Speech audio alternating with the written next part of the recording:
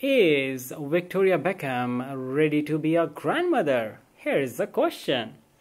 Victoria Beckham recently discussed how she would feel as a grandma.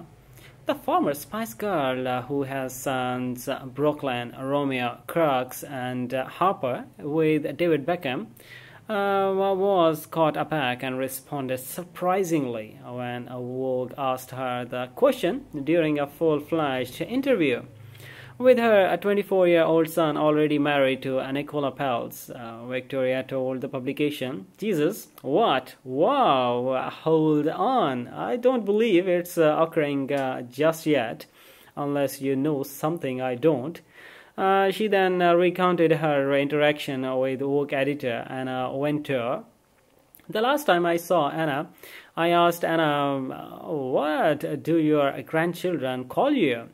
And she said, 'Anna,' and I was like, 'Well, that is very elegant, so maybe I'll take that route,' Victoria explained.